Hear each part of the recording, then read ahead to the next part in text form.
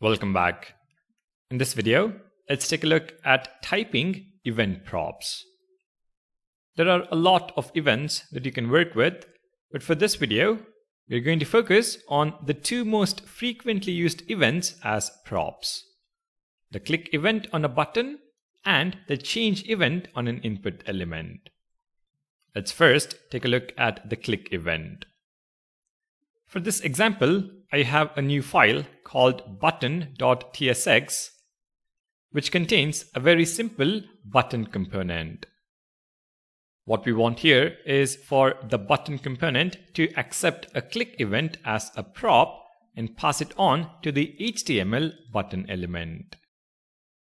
So we begin by adding the type at the top. Type button props.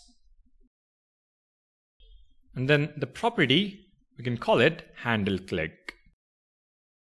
Now, half of the time, a click handler does not need any parameter and doesn't return anything.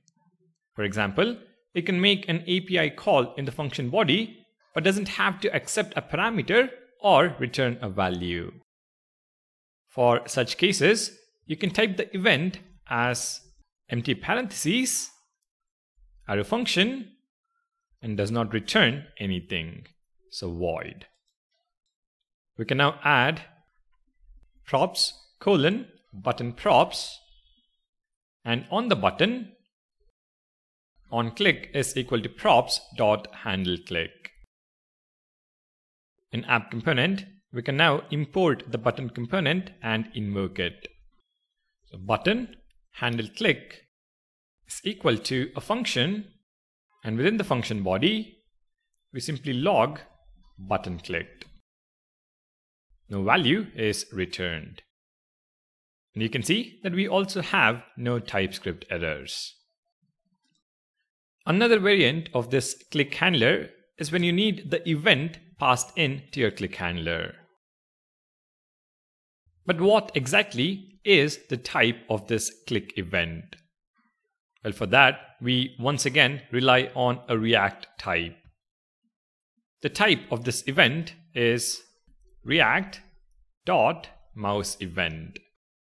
We can also be more specific by saying this is a button click by adding angle brackets, HTML button element.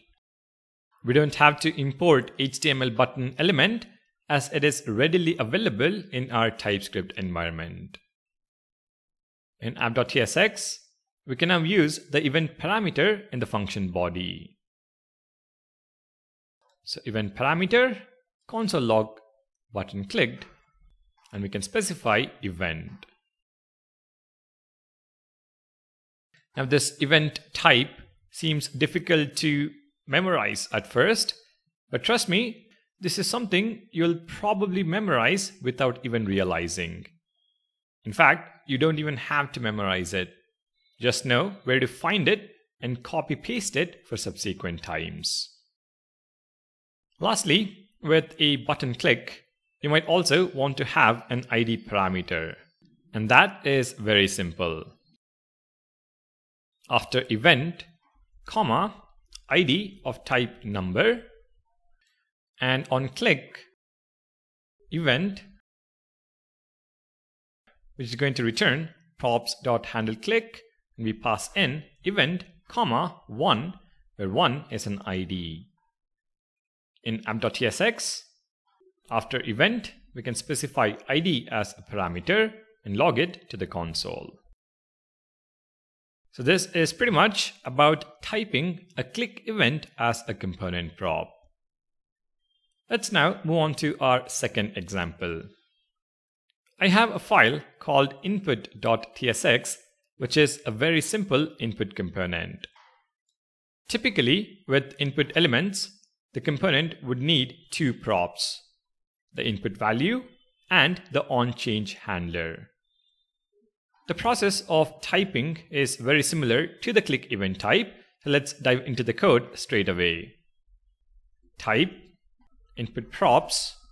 It has two props: value of type string, and then handle change, which is going to be a function which returns nothing. However, it does have event as a parameter. And this event type is react.changeEvent. And we can narrow this down to HTML input element. Next, on the input component within parentheses, props of type input props.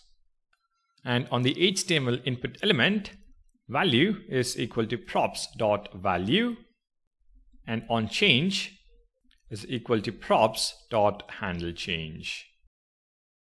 In app.tsx, we can now import and invoke the component. So input value is equal to empty string. HandleChange is equal to a function which receives the change event as an argument. We simply log to the console the same event. Now we are not going to worry about the value in this video, so I've set it to an empty string. But this is pretty much how you type the onChange event on an input element. Now what we have seen here is the handleChange event being passed in as a prop. But this same typing also holds good if you're defining the handler within the component as well.